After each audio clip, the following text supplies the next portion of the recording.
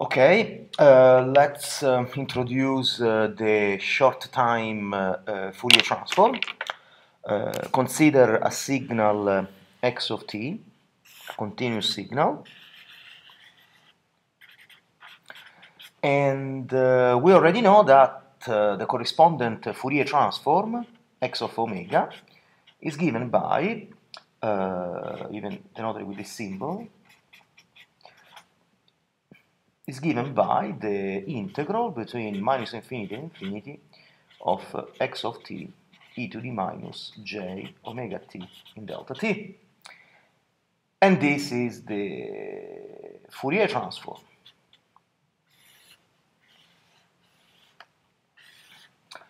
The integration in time is done over the entire real axis.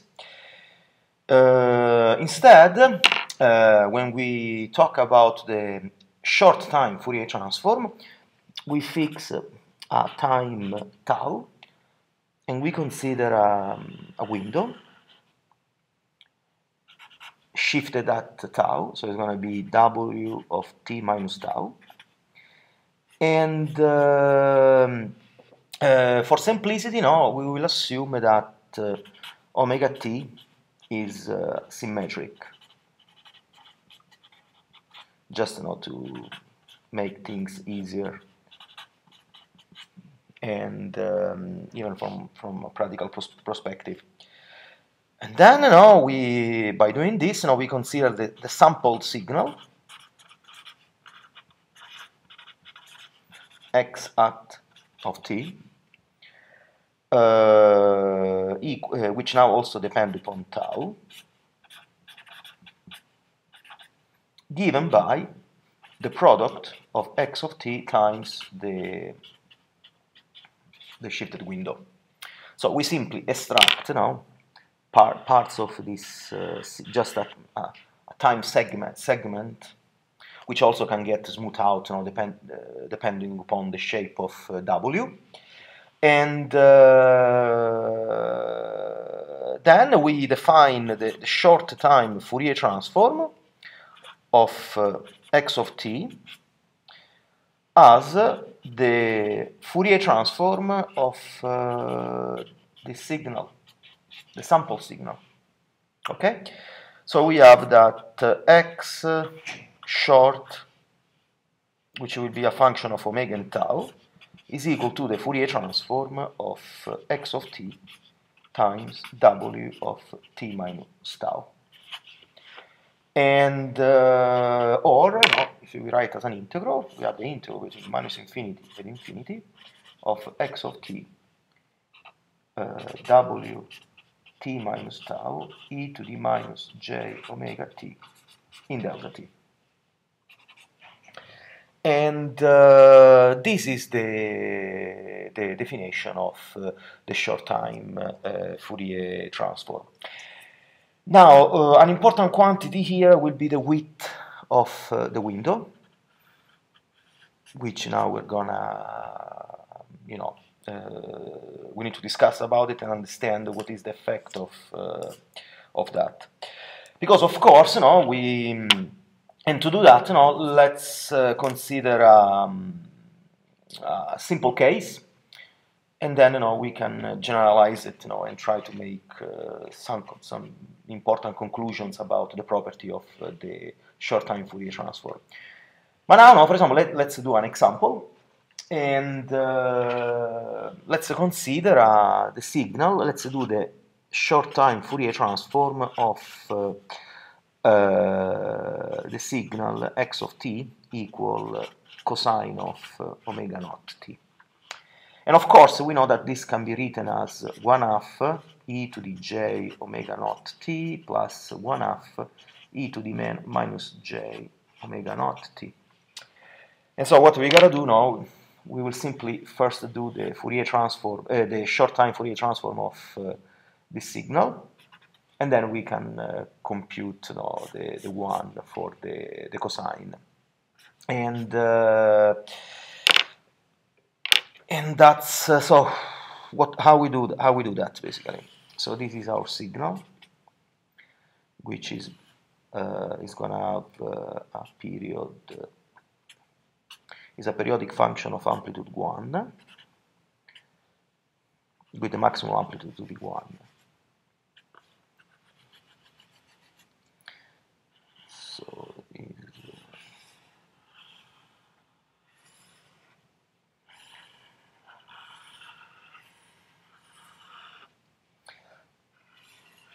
and so on. And now we define a window. For example, let's assume, okay, the period here is t naught equal 2 pi divided by omega naught. Okay. Now let's assume that here as a simple case, I take the tau variable, the handle to move the window around the t-axis. I'm going to assume a simple rectangular window. Okay. Which also have an amplitude 1. This is my window. And of course, I'm going to assume that the width of this window is t sub s. So this is tau plus ts divided by 2. And this is tau minus ts divided by 2. So basically, the window that we consider is the following.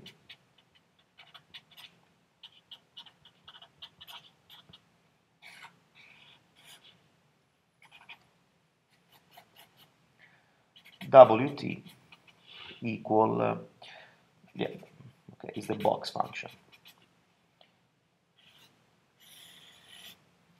So Wt equal u, the step function, t plus ts divided by 2 minus u, t minus ts divided by 2. And now we would like to understand what is the effect of the width of this window on the short time Fourier transform. How does the short time Fourier transform depend upon Ts? And now let's first remember the definition of the short time Fourier transform. This is the Fourier transform of x of t times w of t minus tau. Okay? And our signal is given by this. So maybe it's better if I start a new page.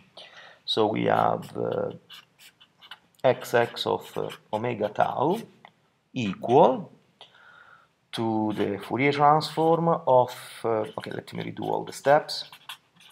So we can, this is equal to what? This is equal to we have a cosine signal. I apply the Euler formula, and this is equal to the Fourier transform of 1/2 e to the j omega naught t plus 1/2 e to the minus j omega naught t times w t minus tau.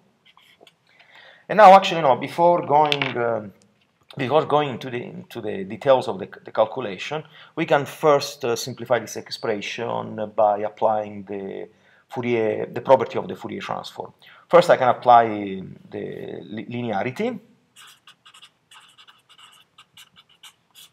and this is equal to 1/2 the Fourier transform of e to the j omega naught t times w t minus tau plus 1/2 Fourier transform of e to the minus j omega naught t w t minus tau. Okay, this is just a linearity, and now, because of this particular choice, I remind you that the original signal was is cosine of omega t. That we're trying to compute the STFT of this signal. So now, here you can see I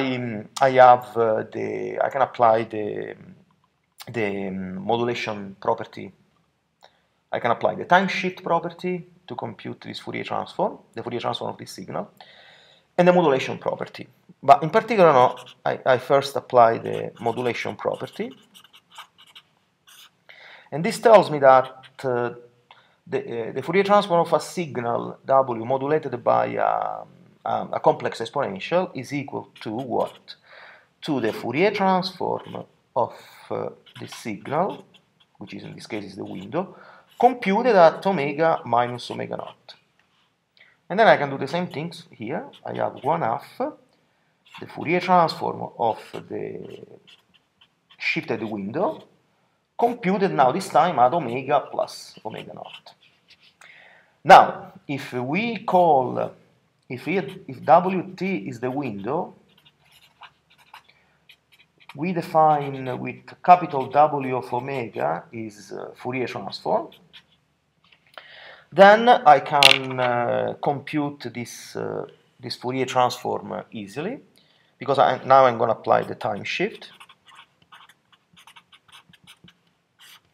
And I have, this is equal to 1/2 of what? Of e to the minus j omega tau times the Fourier transform of the window, and all of this has to be computed at omega minus omega naught, plus, here I have the same things, 1/2 e to the minus j omega tau w of omega computed at omega plus omega naught. And it's very nice. I mean, we got a generic expression of the Fourier transform, of the short time Fourier transform, in terms of the Fourier transform of the window, and that's very nice. So what we found? We found that the original Fourier transform, the short time Fourier transforms, this is equal to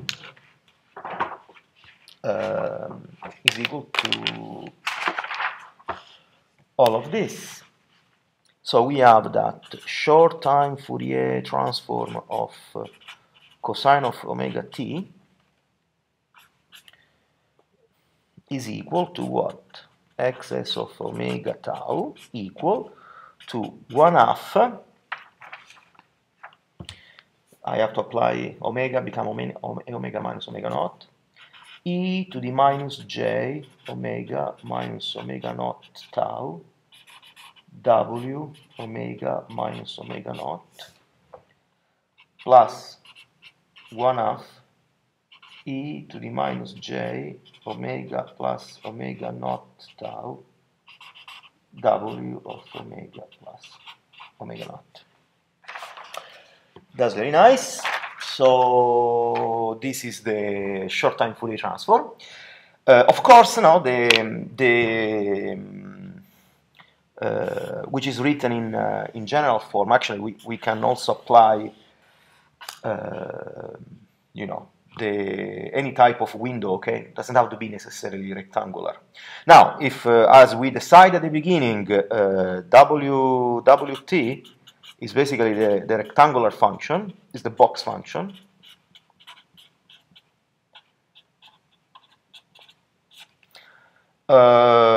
Then we know that in time we have this behavior.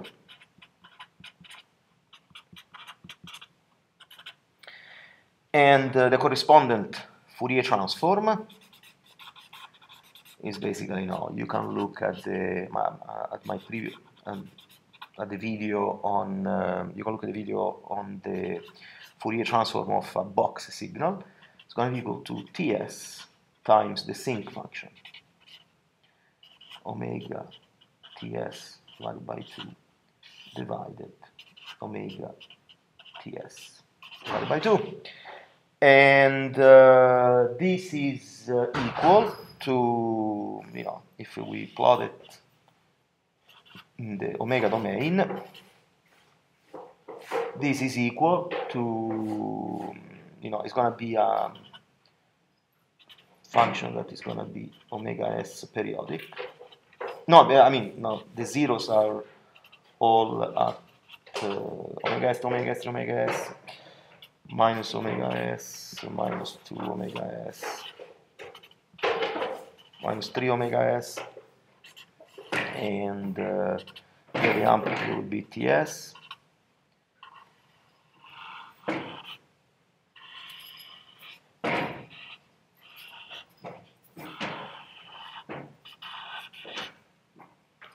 and this is the window, is the sinc function. So the zeros are at the location omega n equal n omega sub s, where omega sub s is equal to 2 pi over ts. And